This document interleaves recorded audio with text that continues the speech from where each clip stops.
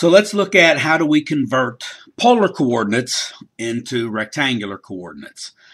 When you're given a polar coordinate, it will consist of, as we've seen before, r, which is pretty much your hypotenuse in a right triangle, and your angle, which is the 30 degrees. The other one would be an r of -2 and an angle of 120 degrees. Now, to be perfect as far as the way we list our answers, some ways of doing this involve using square root of 3's over 2, square root of 2 over 2, things like that. But for what we do in 126, we make things decimals. So I will be converting these into decimals rounded to the hundredths place, okay? So for the first one, for 4 30 degrees,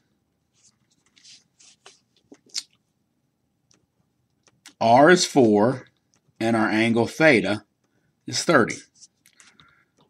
We use our two little setups here for x and y. So x is r times the cosine of theta, and y is r times the sine of theta. So I am just substituting this right into my calculator and just hitting equals. So depending upon how your calculator works, you've got to be able to take 4 cosine 30, and everyone's calculator is different. So what I get is x is 3.46. So make sure you get that. Now y is 4 times the sine of 30, which is 2. So my rectangular coordinate, and rectangular coordinates are just your x and y. So you've been plotting them since you probably were, in middle school, and maybe younger, okay? X and y. All right, so when we go into working these further, when we start having to add coordinates, you're only going to be adding rectangular coordinates. So just keep in mind when you do that, remember back to this. So let's look at now the other set where r is -2 and theta is 120 degrees. I'm going to do the same thing. X is -2 cosine, 120.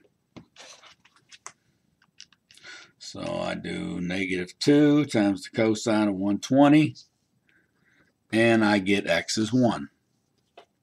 Y is -2 sine 120.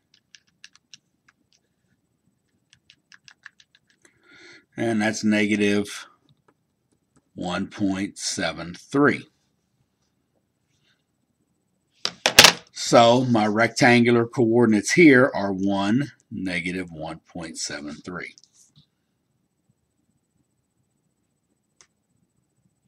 So that's how you convert from polar to rectangular coordinates. Try not to overcomplicate things. Use your formulas. If you're not sure how to punch things into your calculator, try different techniques and you'll figure it out. If not, you can always send me an email.